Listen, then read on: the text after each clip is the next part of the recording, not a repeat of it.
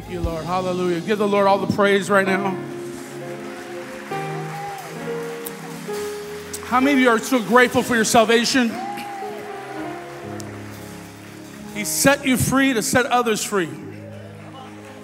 And he says, go make disciples of all nations. And that's what we're talking about this month. It's about discipleship. You never stop being a disciple. Tell the person next to you, you are a disciple, I hope. Okay, we win souls, but the discipleship process begins. And so, as your senior pastor, my job is to disciple the leaders, and in turn they disciple you, and it continues to multiply together to build the body of Christ. Can I hear an amen? So I want you to turn your Bibles with me to 2 Timothy chapter 2. So there's people in this room that are either you're a Paul or a Timothy, or you are both. I consider myself both. I'm a Timothy to my father, which is Pastor Sonny Sr. He's my Paul. And then I'm a Paul to many of you. And you're my Timothys. So I impart to you as you impart to others. 2 Timothy chapter 2, verse 1. It says, you therefore, my son, be strong in the grace that is in Christ Jesus, and the things that you've heard from me among many witnesses. Commit these to faithful men, say faithful men, who will be able to teach others also. Let's pray. Lord, I thank you for your word today. I pray you help me.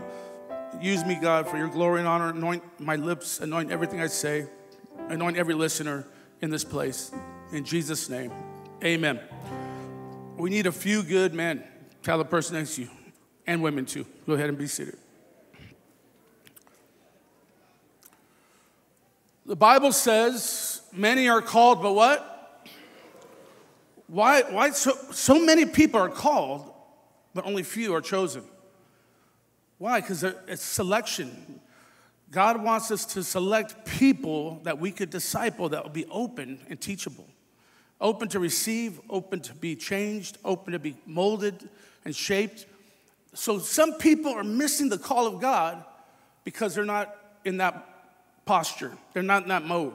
So what I'm going to do, I'm going to review a little bit of what I did last time. How many of you remember my message 2 weeks ago? Like 5 of you. Okay, great. My God. All this work I do. And no one remembers what we do. Do you remember what Philip spoke on last week? Anyone know? Okay. Guys, take notes. Come on now.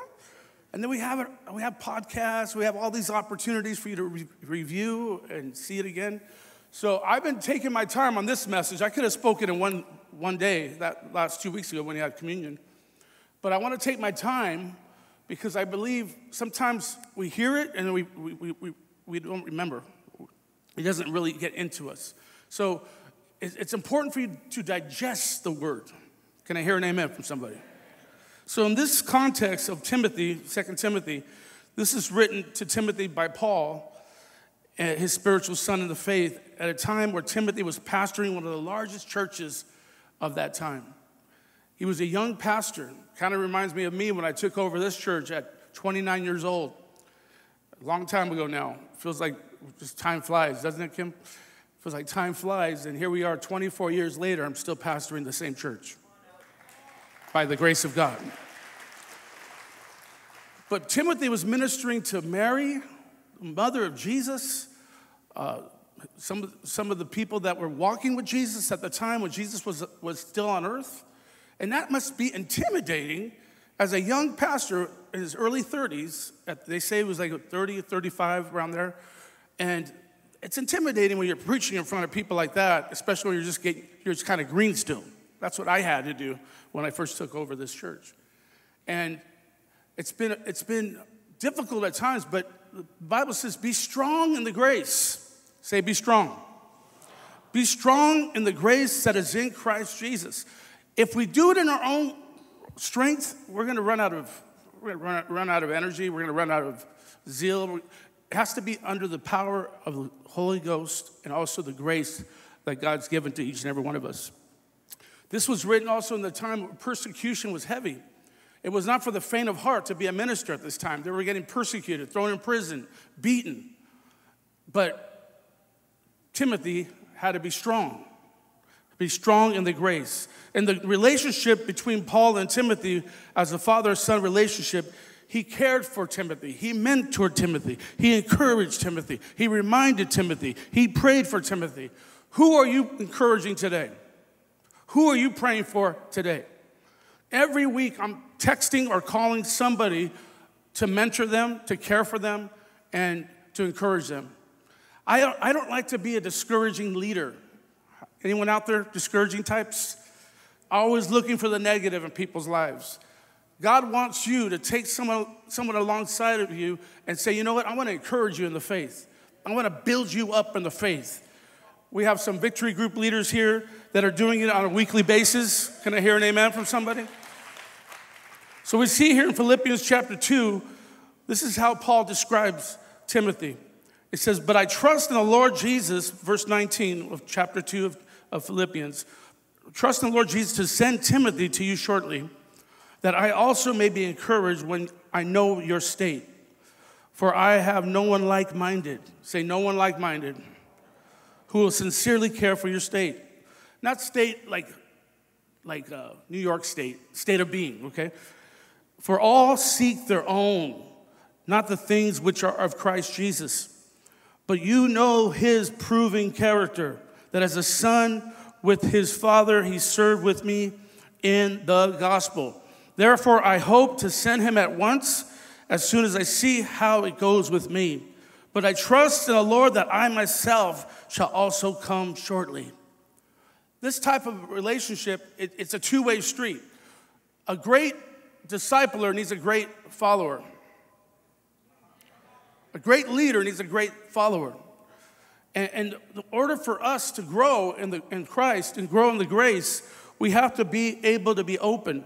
So I gave you different spirits, lowercase spirits, last time I spoke to you. And I'm going to go through them real quickly now. You can look at the message 2 weeks ago to get the full part of this part of the teaching. But not spirit like Caleb and Joshua had a different spirit than the other 10 spies. This is the type of spirit that Timothy had. Now it's described here in Philippians and also in Timothy, 2 Timothy 3:14. So a teachable spirit. Say teachable. Are you still teachable? I hope so. Teachable spirit. He also had a kindred spirit. A kindred spirit reflects a family. I like the way Paul describes him as a son in the faith. In Victory Outreach, we describe people as spiritual sons and daughters. Even the women, they have called daughters of the house. Come on, daughters. Because we're spiritual sons and daughters. We are descendants. Remember that book? There was a book written about that, I think. And then a sincere spirit. By the way, I sold out my books last week in Bakersfield. My hand was hurting. I got a sore hand from signing so many books. And then a sincere spirit. Do we still have sincere people in the house? A caring spirit. Caring for people that are hurting. Those that are watching online right now, you may be in the hospital right now, but Victory Outreach Mother Church cares about you. We love you, and we're praying for you. We don't give up on people. A servant spirit. We never stop being servants. My wife told me the other day that she told her brother gave her, I guess, a cup of coffee or something. This is a while back. And she said, "You're such a good servant." And he got offended because he's not saved. He doesn't know that terminology. He felt like, okay, you're calling me a little slave? Or what are you? And in Christianity, it's not slavery, it's servanthood. We serve people. We serve those above us. We serve those around us. Some of you are so good at serving those above you, but you don't like serving people under you. Am I in the right place? Am I in the right place? As your dad would say, is this mic on? By the way, Juliet, where are you, Julie? Little mamacita. Stand up, Julie. She's ditching her church for me today. Thank you. This is your real church, though, by the way. Also, a faithful spirit. Now, I look out and I see in this room, I can name after name after name of faithful servants, faithful people in this room. You never stop coming to church. Even when they blocked the whole 60 freeway, you made it through. I can't stand that. It makes me almost late every time I come to church. Why do they do it on Sunday? Do it on a different day. Anyway, but you're faithful. Faithful, faithful, faithful. Faithful in your prayers, faithful in your giving, faithful at your post and ministry. And some of you have not been as faithful as you used to be. So this is discipleship. You got to get back on track. Get back involved. Put your hands to the plow once again. Can I hear a loud amen? Amen. Also, a proven spirit. Timothy had a proven spirit. You know, he was proven. His character was proven over the years. He was proven. And Paul says, I have no one like-minded like him. Then a submissive spirit. That S word, they take it out of the vows now. And I put them back in. You shall submit. Right, Raylene? Submit. So Paul could trust Timothy with ministry. Paul put his imprint on him. He says, I endorse this young man. He's going to come to you. He's going to encourage you. He's going to build you up, Philippi. See, we need to be in one mind and one accord as a ministry. From the elders to the regionals to all the pastors to the people in the church, all one mind, one accord, then revival comes. Revival is going to come to our ministry in a strong way. We're in the last days. It's not going to get easier, but God has called us to rise to the occasion to be all we could be for Jesus Christ. Somebody clap your hands if you believe that. So Paul had faced hardships in ministry. At certain times, he was deserted, and other times, he felt lack of support and assistance. But he knew the difficult times and challenges that he faced. Not only can ministry be hard, but life itself is filled with challenges. It's filled with challenges. Here, Paul charges Timothy to not only be strong, but to commit these things to faithful men. So I'm committing these things to these faithful men in the front row, those that are leaders that you know who you are. I'm committing to them, even with the young adults. We met a couple Fridays ago right there in the foyer. It was a great thing. If you're a young adult that was there, just clap your hands. We're imparting to the young adults because we believe they're called to take nations. So commit these things, it says. So Paul told them to commit these things to certain types of men. And I want to say women too, because that's what we're doing on Monday nights with the women. All right? We got one clap from one woman.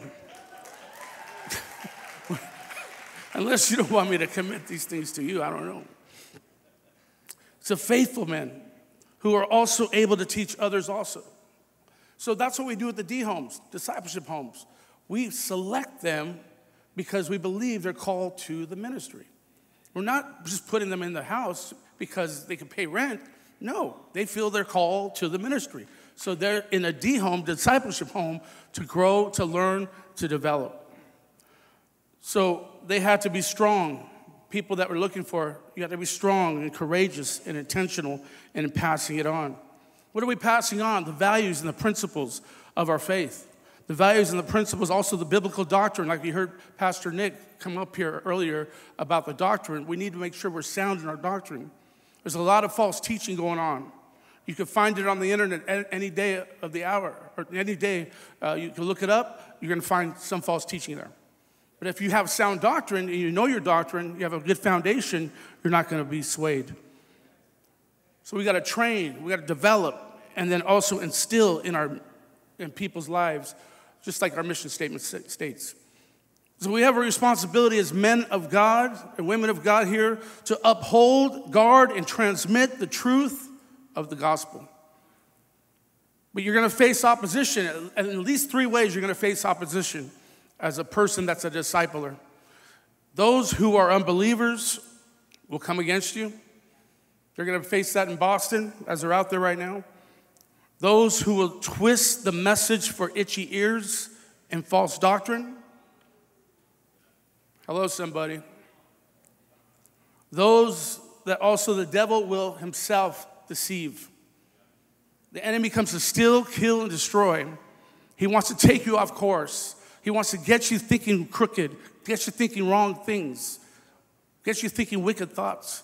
But you got to say, you know what, devil? You're under my feet. Come on now. Clap your hands again.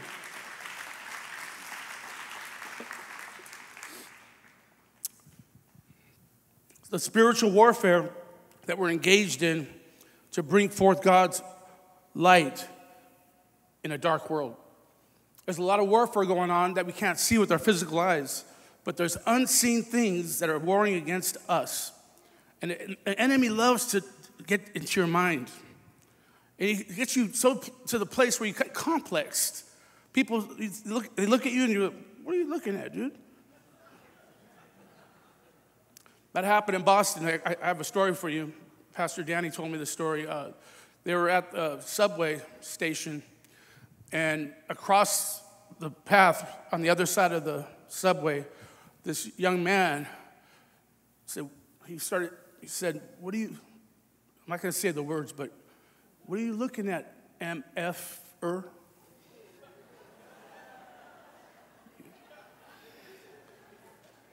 I guess, some preachers cuss. I'm not going to do it.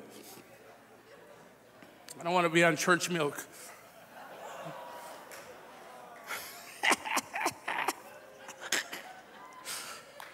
Oh, my God. So what happened was they end up getting on the subway, and then instead of, this is what happened. Danny, instead of getting upset that he called him that, he says, Jesus loves you. He loves you. They got in the subway. The guy actually came in, and then they asked him, how are you doing? He goes, I'm going to court. I may have to do time. And he broke down in tears because of the love of Jesus. Give the Lord a hand. They're open in Boston. And so there's going to be people coming against you. There's going to be things that will come against you. But you got to stand firm, stand strong in the grace that the Lord has given you. Ephesians 6:12 says, for our struggle is not against flesh and blood, but against the rulers, against the authorities, against the powers of this dark world, and against the spiritual forces of evil in the heavenly realms. We're living in a dark world. We fight against an unseen force. But God is for you. God is on your side. Greater is he that's within us than he that's in the world. No weapon formed against us shall prosper. You have power. You have authority over the enemy. You can pull down those strongholds in Jesus' name. When you think of a fight, like last night's fight, I didn't get to see it because I was studying for you guys. They said it was pretty good.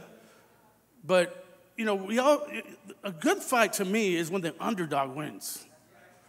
I mean, that, to me, is when the guy that you're rooting for, that's the underdog, he ends up winning. And I gave an illustration a couple of years ago. Buster Douglas, when he beat Mike Tyson. He got knocked down, I think, a couple of times, came back and beat him. But God wants you to go the extra round, too. You're not called to quit. You're called to finish, and to finish strong. So what does that mean? We need to endure hardship. Endure hardship. The Bible says, 2 Timothy chapter 2, verse 3, you therefore must endure hardship as a good soldier of Jesus Christ. No one engaged in warfare entangles himself with the affairs of this life, that he may please him who enlisted him as a soldier. Say soldier. And also, if anyone competes in athletics, say athletics. He is not crowned unless he competes according to the rules. The hardworking farmer, say hardworking farmer, must be first to partake of the crops.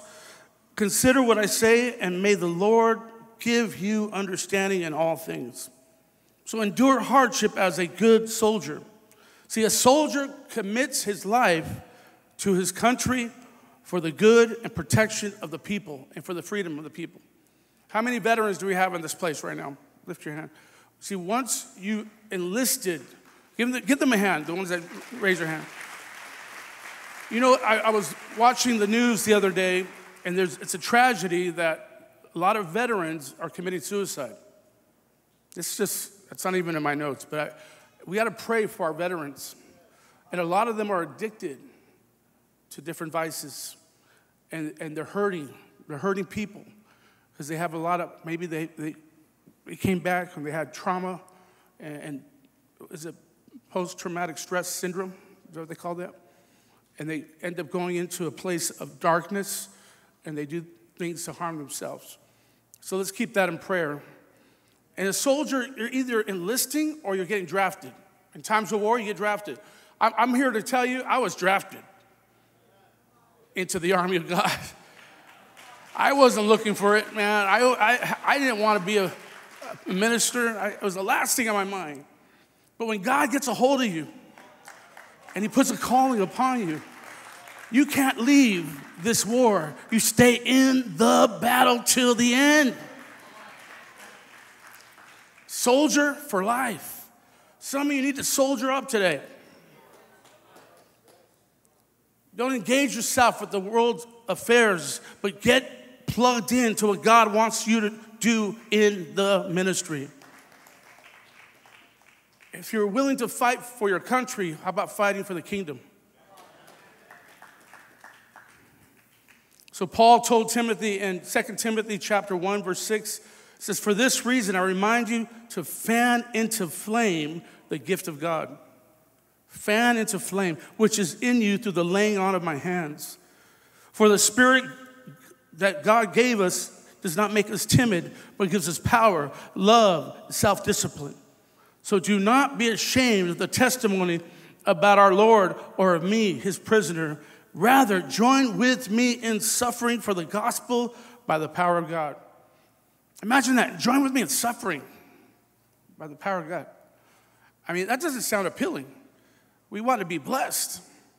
But I want to tell you, ministry is not always fun. It's challenging at times because people are challenging. All right. That Depeche Mode song always comes up to me when I talk about people. People are people, so why should it be? You and I should get along. I forgot the rest. So people, my college professor when I was in Bible college, one of the ladies, she said, there's two things wrong with ministry, Sundays and people. Wow, that sounds appealing, doesn't it? I mean, people produce problems. And sometimes ministry is not easy, and it's not all clean. It gets dirty sometimes. But the thing is, we've got to be people to reconcile them back to God. You don't condemn people when they make mistakes. You help them up. You show mercy. You show mercy to people that fail. You show mercy to people that fall. You pick them up and say, we're going to get back on track. You're called to be a soldier. You're called to be a man of God. You're called to be a son in the faith. You're called to be a daughter in the faith. We don't give up on people. I've seen my dad over and over and over forgiving people that have come and gone. And when I was a kid, I didn't get it. I didn't like it. I knew what they would say about him. I knew they talked behind his back. This is before social media. And I said, I can't stand these people. Some of you, no. But he would forgive over and over. And I was like, how could you do that? And then I thought, when I got saved, I realized that's Jesus style. Jesus forgives. Jesus forgave us. He forgives you. You sinned this week. I know you did. And you're here forgiven today because you confessed your sins. Give the Lord a hand that he forgives you. But I'm here to also tell you, fan into flame your gifts of the Spirit. We're all born with talents, but also we have gifts that were given by the Holy Spirit when we're baptized in the Holy Spirit. Some of you have the gift of speaking in tongues. Some of you have interpretation gifts. Some of you have the gifts of healings. Some of you have the gifts of faith. Some of you have a gift of leadership. Some of you have a gift of teaching. But you're sitting on it and you're not fanning it into flame and it's dormant. You're not being the soldier that you're called to be. Man, it got quiet on that part. A soldier in the army of God never gives in, never gives up. They stay focused, they stay fit, they stay purposeful. They exercise their giftings for the kingdom of God. So I'm encouraging you today, stir it up. Stir it up, just do this, stir it up. Why don't we do this? Fan it. Fan the flame that's in you. Fan the person next to you. They probably like that. It's air conditioned. Thank you. Paul tells Timothy, don't get caught up in civilian affairs. Everything in this earth is temporal, guys and girls. Don't get caught up in that. Oh, I got to make money, so I can't go to church every Sunday. I got to do this. No, you're getting caught up. God, it's either you're serving God or mammon.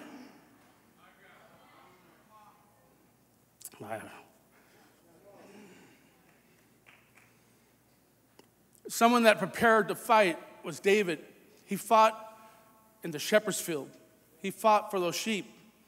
He fought the lion. He fought the bear. But then they would call when he went to the fight against the Philistines. He had his first public fight. So you fight your private fights, but then God calls you out into the public to be able to win the victory for others.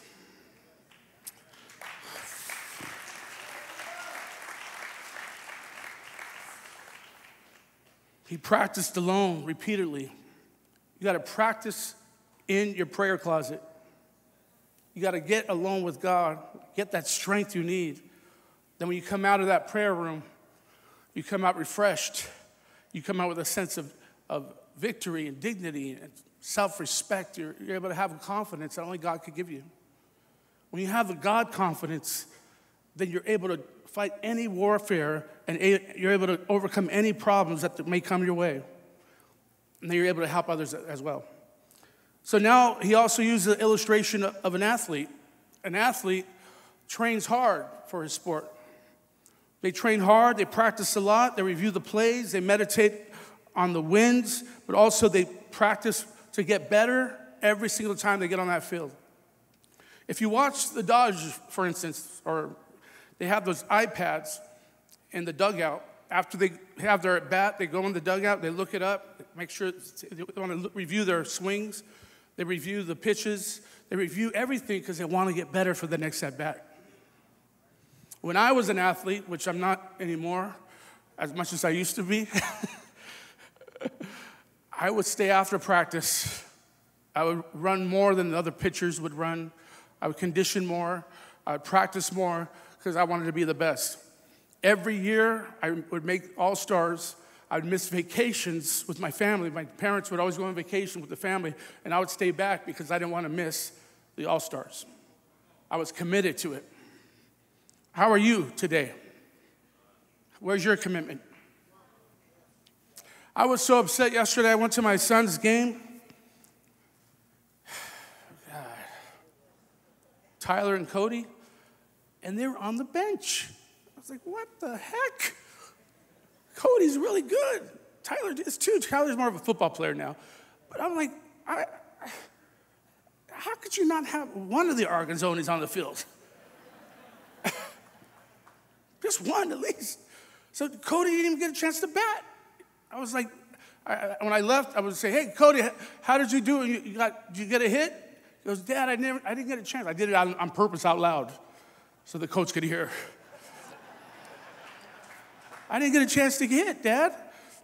And so I walked away angrily.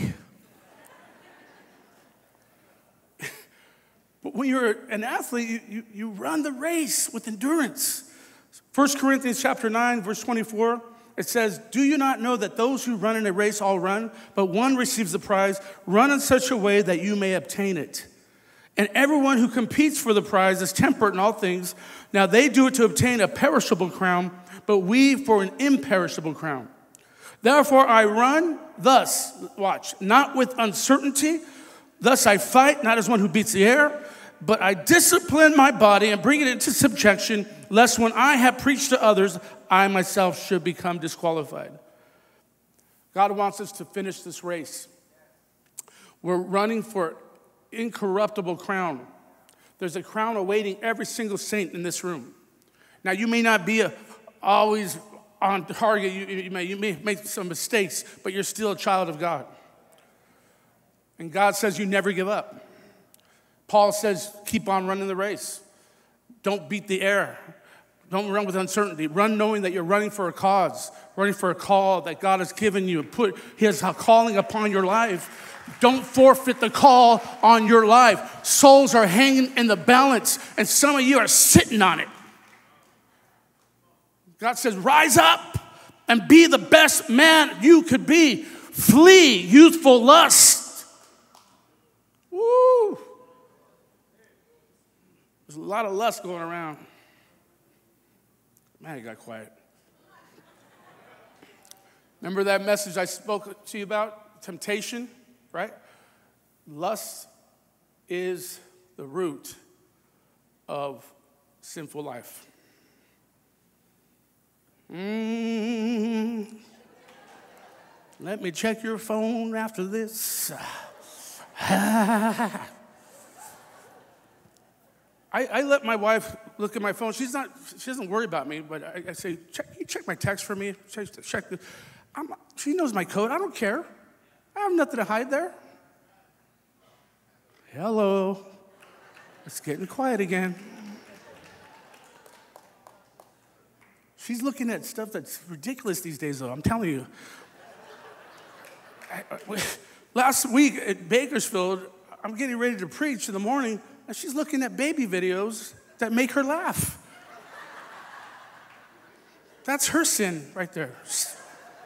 Instead of praying for me, she's looking at dumb videos. Okay. She did pray for me, though. But she's getting that feeling, I want to be a grandma. I'm like, what?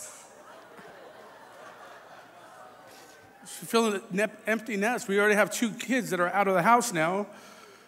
I go, they're not even married yet. Cruz, don't do anything yet. Hold up, brother. Hold up. I don't want to be a grandpa too soon. Okay. So, are you focused or are you distracted? When you're running this race, you run knowing that you're running for the finish line. You don't stop. You keep that stride going. It's not a sprint to the finish line. It's a marathon all the way to the end. Can I hear a loud amen? And lastly, hardworking farmer. I know we have a lot of hardworking people in this room. I could name names in this room that I know you work very hard, but God's going to reward you for your service. And also those that work hard in the ministry as well. You know, my parents, I think, are the hardest workers in the ministry. They travel, they preach, they teach, they disciple, they do leadership stuff all over the world. They do Zooms almost on a daily basis with certain people around the country. But God has called us to be a hardworking farmer too in the kingdom of God. See, a hardworking farmer goes to work expecting a harvest. He knows when to break hardened ground. He knows when to till. He knows when to sow seed. He knows to water it. And then after they water it, they wait. They know that it's going to produce a harvest, a crop. He watches and waits diligently for the harvest to come. As a V group leader, you may be toiling in that group. You may be losing people, keeping people. Sometimes you do good, sometimes you don't do that good. And you're thinking, man, is this in vain? I'm here to tell you, if you do it unto the Lord, it's not in vain. You just keep on pouring yourself out. Keep on giving yourself to those people because they need you. We need each other. We need to build each other up. We need some more Pauls to rise up. We need some more Timothys to stand up and be a learner, a teachable person with a kindred spirit. Matthew chapter 13, 18. Are you still with me? Okay, I'm coming to a close, okay? 13, 18, it says, listen then to what the parable of the sower means. When anyone hears the message about the kingdom and does not understand it, the evil one comes and snatches away what was sown in their heart. This is the seed sown along the path. The seed falling on rocky ground refers to someone who hears the word and at once receives it with joy. But since they have no root, they last only a short time. When trouble or persecution comes because of the word, they quickly fall away. You should underline that part if you have a Bible.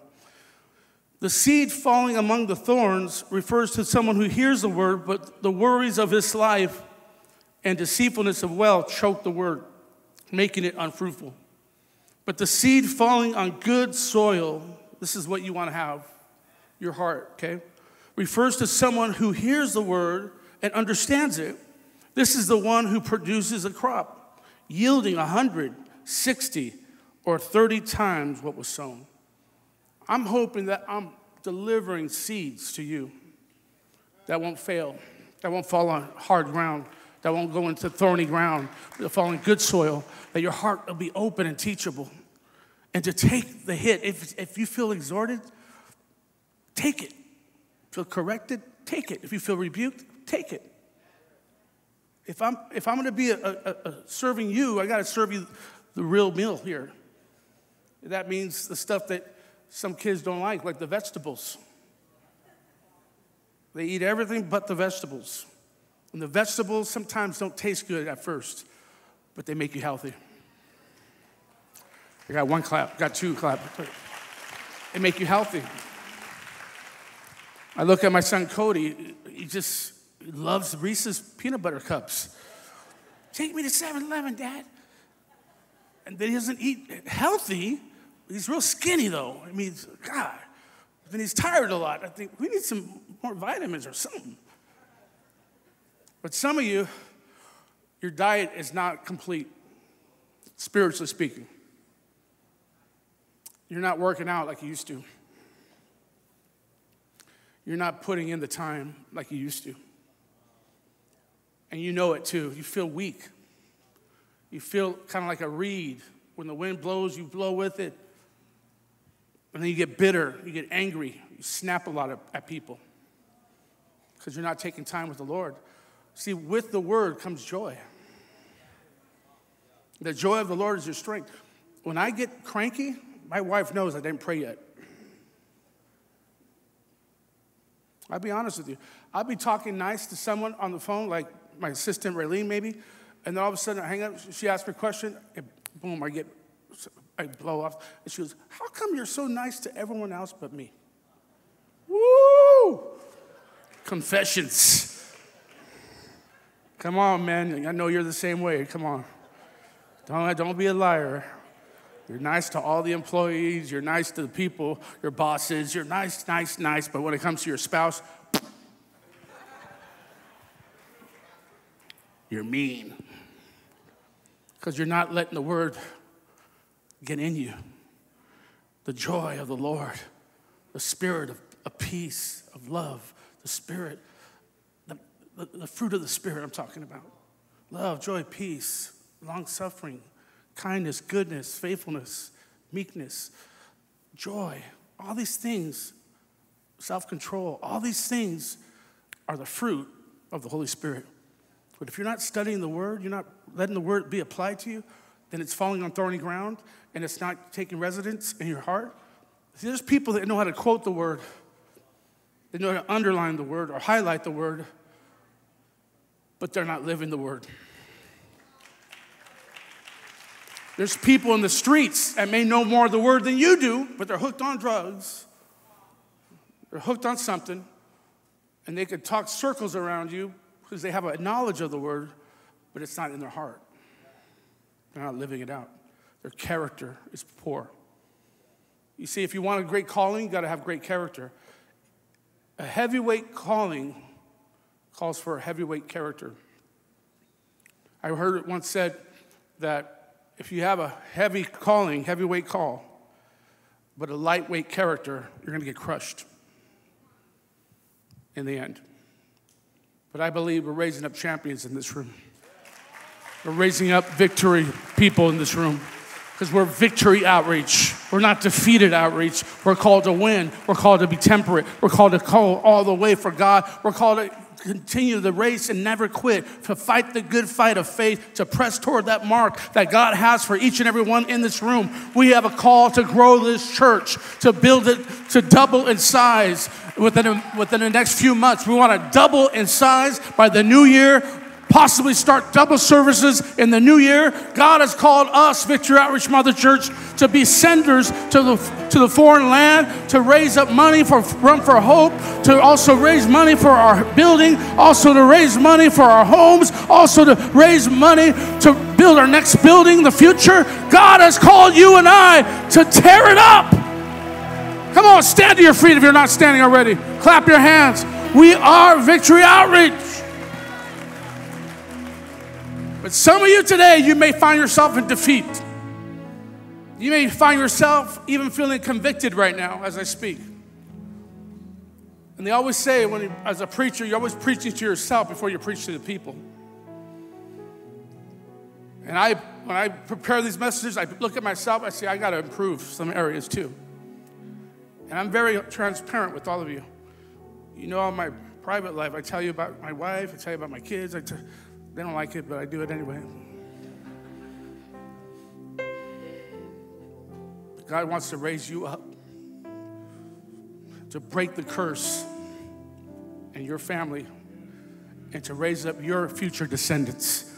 If you want to come to the altar, I'm here to pray for you as they sing this chorus. Come on down. We want to pray with you.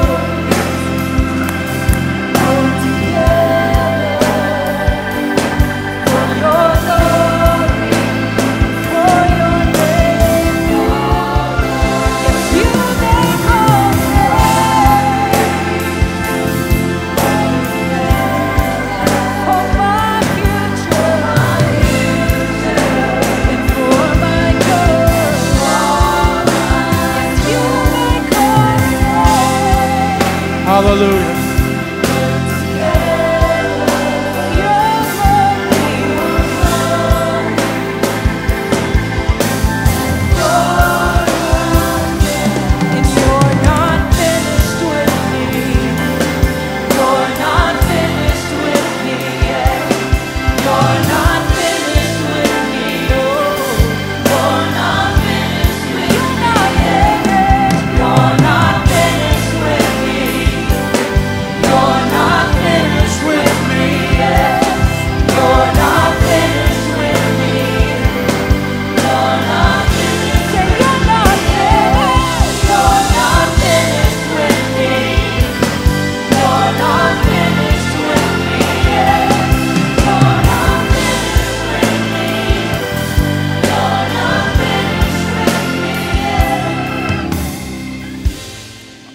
Pray right now. Two things came to mind. One thing is people that are looking at bad stuff on the internet. It's become an epidemic in society as a whole. Not just men, women too. One pastor told me that he did a study that women look at stuff more than men. So that can't be in the house of God. You got to clean it up. That's why you're frustrated sometimes, because you're looking at stuff that's getting you all messed up, corrupted in your brain. That's what marriage, and the next thing I want to pray for is marriages, because it messes up marriages too. So we're going to pray right now for those two things to be broken and the marriages to be strengthened, okay? We're going to pray right now against that. Now, I'm not going to ask you to raise your hand if that's you, because it is embarrassing if that is you, especially in the house of God, but you could break it today. You could break it today.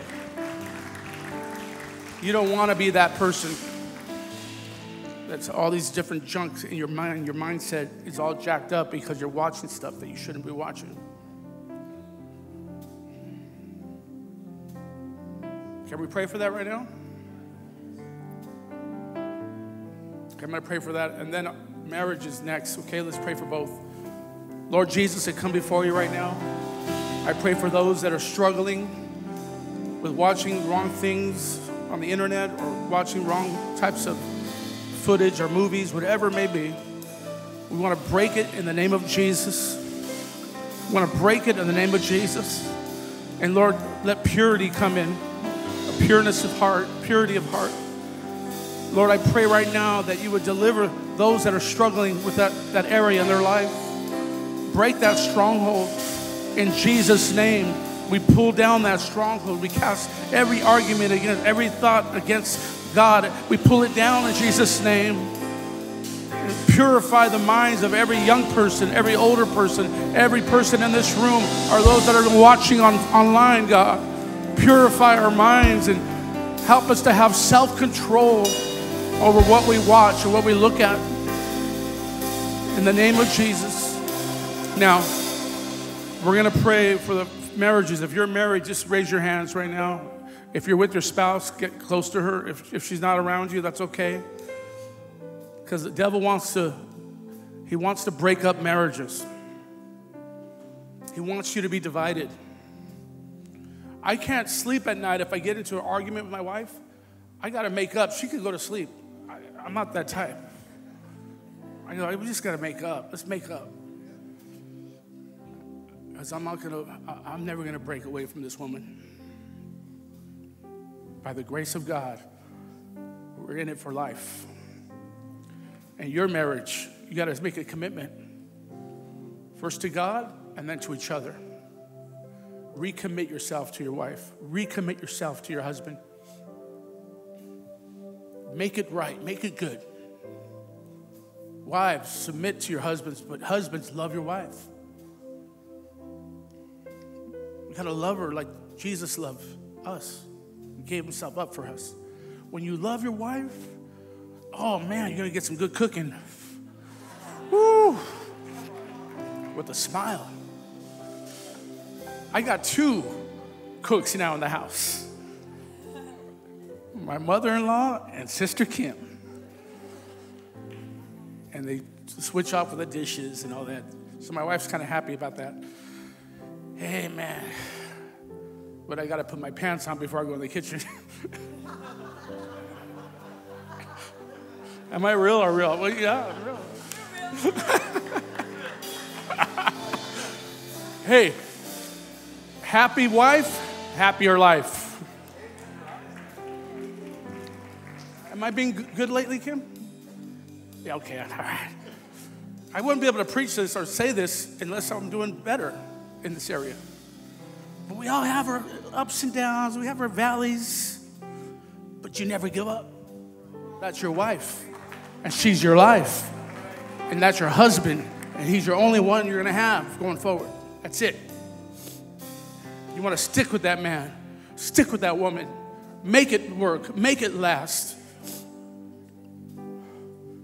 And then you could be that Paul to your children. You could be that leader for your family. That patriarch. That legacy. That book that I wrote, Descendants. Thank you. I thank you. You're called to have your descendants too.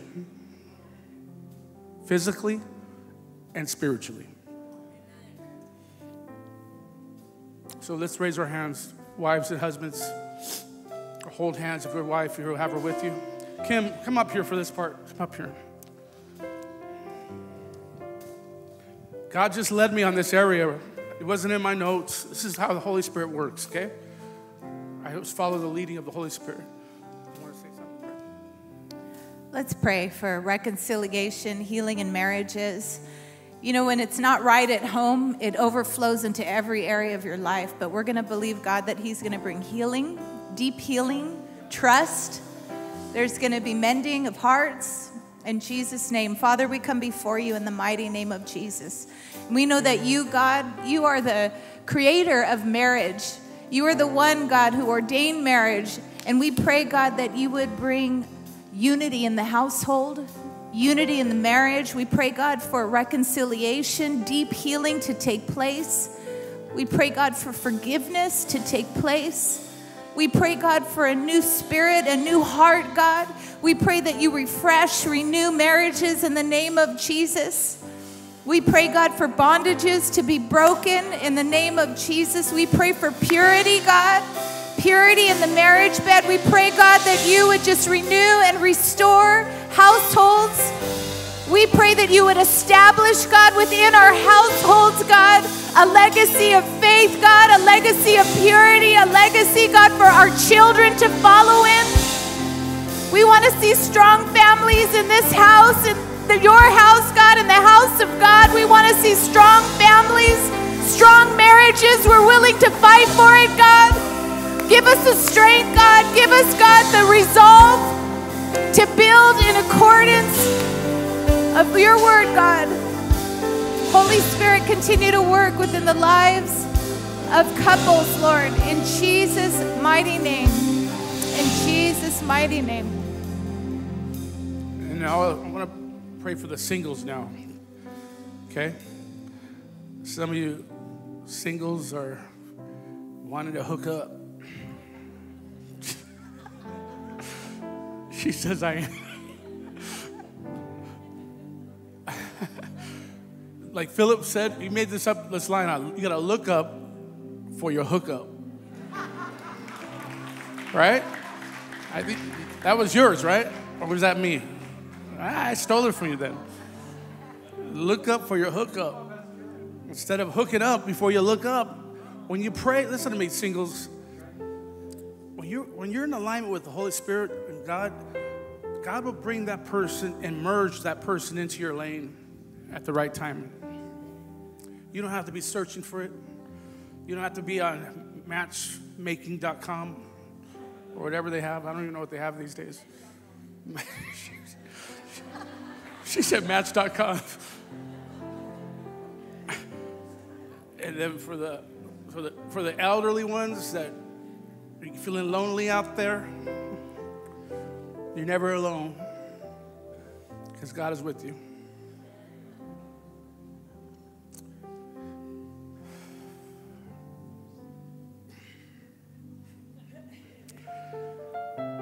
Yeah, there it is right there. Thank you. We just had the Google eyes right now. God brought her right on time for me. I waited. I got the best partner that I could ask for. So singles, raise your hands right now. If you're next to another single, I want you to just make this vow to the Lord. You're going to keep it pure until the time's right. You hear me? Until the vows are spoken, you're going to keep your life pure. Amen? All right, let's pray. Lord, I thank you for all the singles in the room. Those that are viewing online, I pray that you would protect our minds, protect their hearts.